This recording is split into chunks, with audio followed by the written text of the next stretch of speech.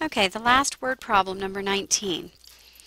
Regular dog food worth 20 cents per pound was blended with premium dog food worth 35 cents per pound. The resulting mixture of 1,800 pounds was worth 25 cents per pound. What was the value of the premium dog food in the mixture? So X is going to be the number of pounds of premium, and Y is going to be the number of pounds of regular. Or you could have done it the other way around. So, is this a value or a total value? Meaning, is there a total of the two mixed premium and regular? Yeah, right here, 1,800 pounds. So this is a total value problem, and we have X plus Y equals 1,800. Okay, and next we want to do the other one. And since I mixed these up backwards, why don't we change that so we just know they're in order. Okay. I will make this the regular and this the premium. Okay. That means the regular dog food is 20 cents per pound, so 0.20x, and the premium dog food is 0.35y because it's 35 cents per pound, and the resulting value of the mixture is 25 cents per pound times 1,800. So should I have more of the regular or more of the premium when I'm finished? Well, the cost of the mix is 25 cents, so is that closer to the regular dog food at 20 cents per pound, or is it closer to 35 cents per pound for the premium? Well, it's closer to the regular, which means when you're finished you should have more of the regular dog food than you do the premium. Okay, so I'm going to go ahead and solve this equation, and for this one I kept the decimals and I just multiplied the top equation by -0.2. There's many different ways to solve this problem, so I chose to multiply by -0.2. So -0.2x plus minus 0.2y equals -360.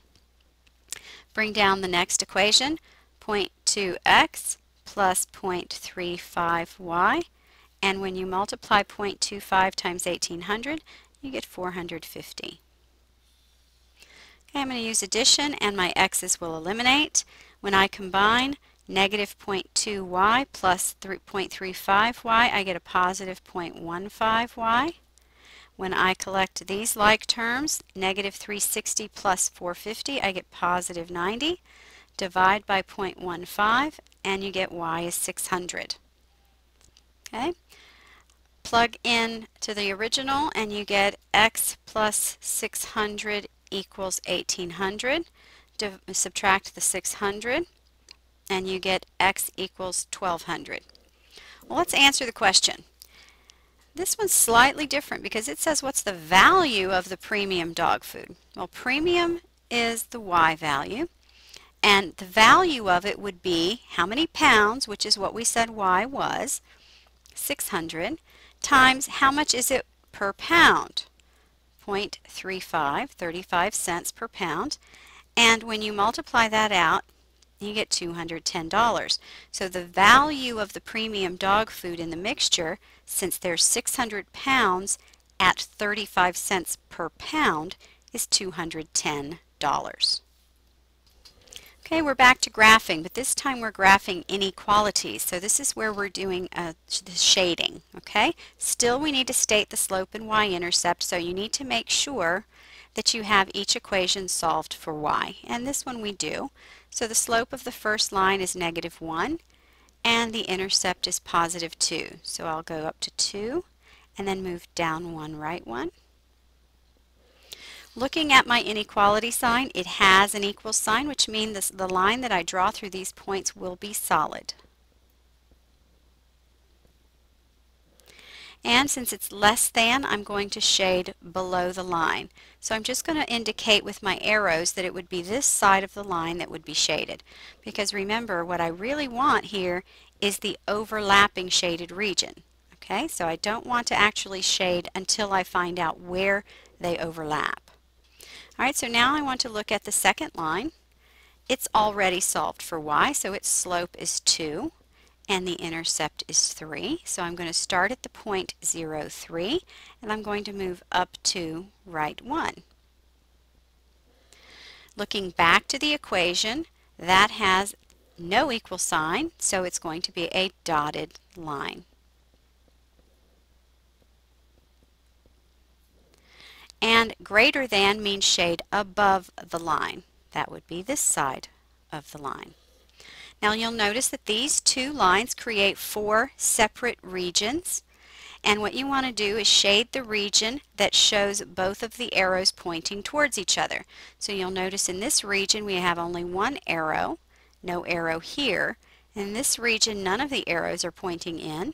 Here again only one, but in this region you see that both of the arrows are pointing towards each other, so this would be the region that you shade. Okay, don't cross either of the lines, and this is the only region that should be shaded on your test. You may use your graphing calculator to determine that shaded region. I just can't show it to you on this video. Okay, problem number 21. Same type of problem, but what we want to do is solve each equation for y. So when I solve this equation for y, I am going to subtract the 3x and divide by a negative. Because I divide by -1, I'm going to flip that inequality, and when you do that, you should get y less than 3x, which means the slope is 3 and the intercept is 0.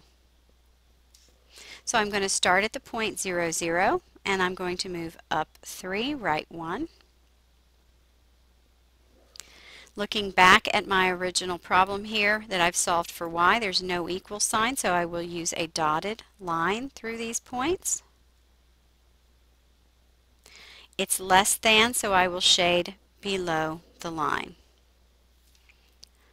Okay, looking at the next equation, solving that for y, just need to subtract 4x, so I get y less than or equal to -4x plus 4.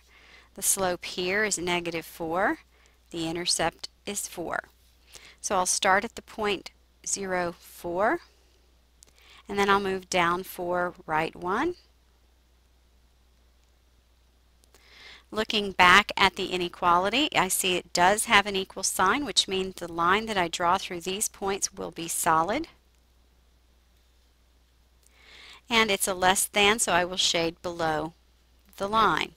Again, it separates these into 4 regions, and you see that the region here at the bottom is the one where you have the 2 arrows pointing towards each other.